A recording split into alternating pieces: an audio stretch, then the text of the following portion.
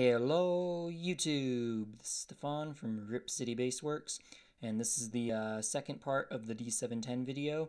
This one is how to flash 7.1.2 Nougat. If you have not watched the part 1, installing Android 4.4.4 KitKat, then you must watch that. This is a direct sequel to the video, so I'm assuming you've already completed all of those steps.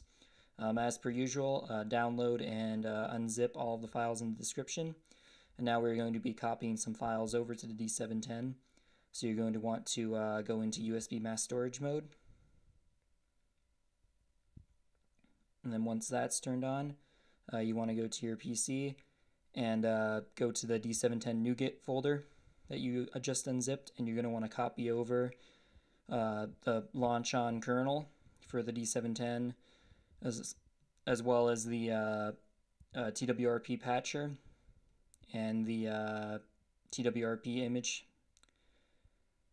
and that should be it. Oh, and the repit file, and just copy all of those over to wherever on the device. I'm just putting it in download because that's the convenient place.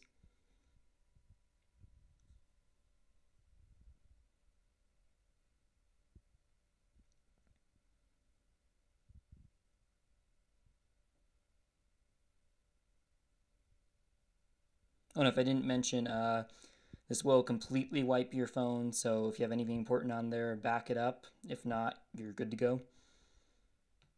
It'll delete everything, pictures, files, whatever. Okay, so now you're going to want to turn off mass storage mode, so just eject it from the PC and then turn it off.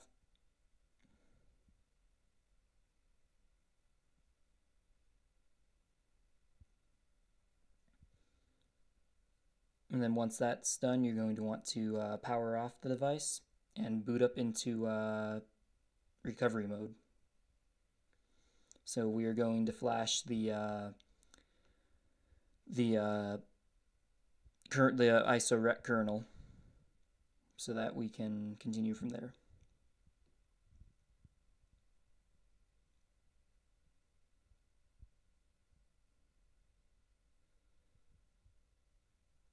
So to boot into recovery mode, you just need to hold volume up and power at the same time, and then release power as soon as the Samsung logo appears.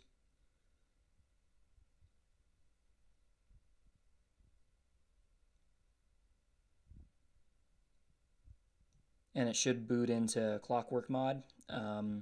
If it does not, then you are going to want to watch the previous video again. Okay, now you're going to want to install zip.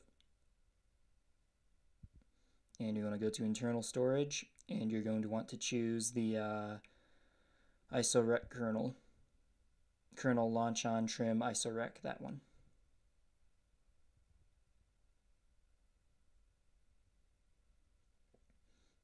Then once you install this, you're going to want to reboot the system.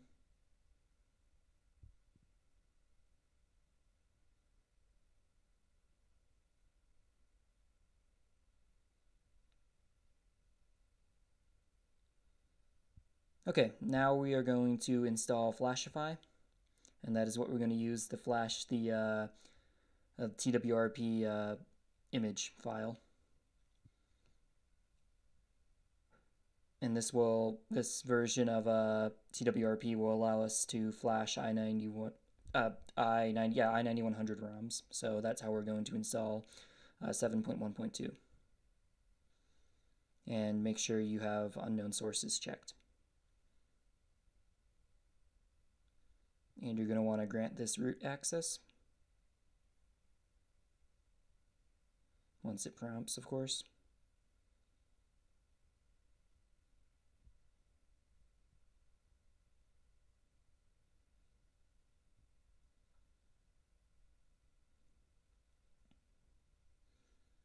Okay, and you're going to want to choose recovery image. And make sure you choose whatever file manager you flash. The built-in one does not work for 4.4.4. And then choose the TWRP 3.1.0 image file and the file way. And then, yep. And now you want to reboot immediately. And this will boot directly into recovery. And swipe to allow modifications. Now you're going to want to do a factory reset.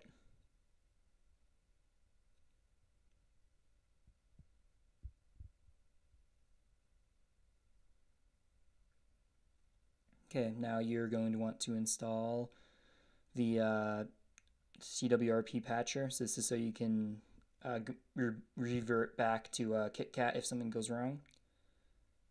Because this is i9100 TWRP, so you need to be able to patch it. So you can still install D710 ROMs. And now for the fun part. This is what's going to wipe everything. So this error is normal. You want to go up all the way to root level. And there's going to be a temp folder towards the bottom. And at the very bottom is where it unzips to. Now this is a very long process. I believe that took about 20 minutes or so. So now you're going to want to move some files into platform tools to prepare. And we're going to use ADB sideload. So just the Resurrection Remix is the ROM we're using, as you'll soon see why. And then OpenGApps, and then Super SU if you want it. Well, not Super SU, the built-in LineageOS root add-on. Okay, now you're going to want to use ADB sideload. And you're going to want to copy the name of the file and have all of the commands linked in the description also. So we're doing Resurrection Remix first, so just copy that or just copy it from the description of the video. And it's going to be ADB sideload and then the file name .zip.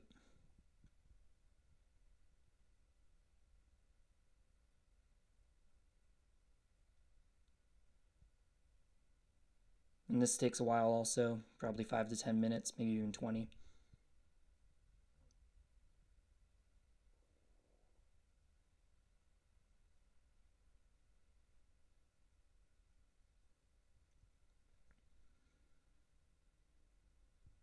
Okay, and next you're going to want to do the same thing with OpenGApps. Make sure you have ARM.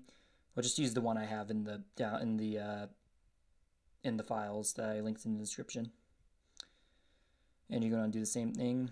Just start an ADB sideload on the phone, and then you're going to want to copy the file name or just copy the command from the description, and ADB sideload file name.zip.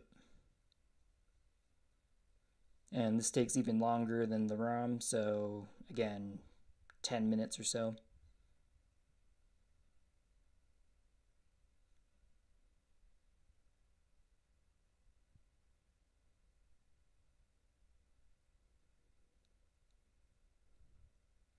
Okay, and finally this one's optional. You can flash the LineageOS add-on if you want root.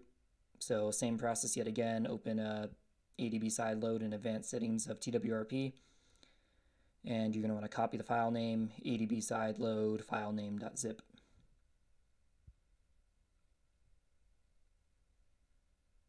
And don't try to flash Super SU or anything like that, or Magix. None of that's supported in this, so don't even try. It's just going to not brick your phone, but it's going to cause issues with startup. So here we have it. I skip straight to boot up. So I'm just verifying this is indeed Android 7.1.2 Nougat. And it says i9100 exists in i9100 ROM. You can change that in build.prop if you want. I don't really see a need to though.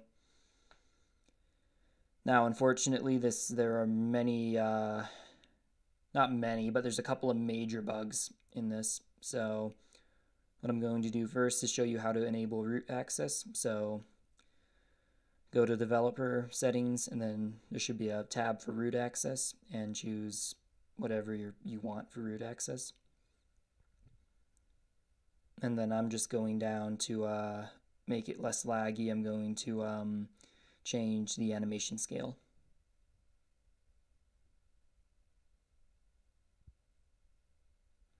Okay, so the bugs in this ROM. So Wi-Fi doesn't work. Mobile data, calls, and texts do not work. This does not support CDMA. It would require officially porting this ROM for the D710, which I don't know if that'll ever happen or not. and the hardware buttons don't work, but that one luckily is a workaround. That's why I chose Resurrection Remix. We can enable the software keys, which I'm about to do right now. So I'm just demonstrating that Wi-Fi does not work. It just is stuck on turning Wi-Fi on, and the MAC address is not available. It's just the generic one, and IMEI is not available either. I tried doing the multiple EFS folder backup and restore methods, but that did not work. I tried flashing i9100 modem. That did not work, of course. So now I'm just enabling the navigation bar. And I recommend, if you enable the navigation bar, disable the hardware keys to prevent any glitches. And surprisingly, location, so GPS works with this ROM, and Bluetooth also works, surprisingly, which I don't think I showed Bluetooth, but it does work. The ROM altogether is surprisingly stable for just being a i9100 ROM just booted onto a D710. It's pretty impressive, actually. If someone can get Wi-Fi working, it's would be great for a media player or whatever.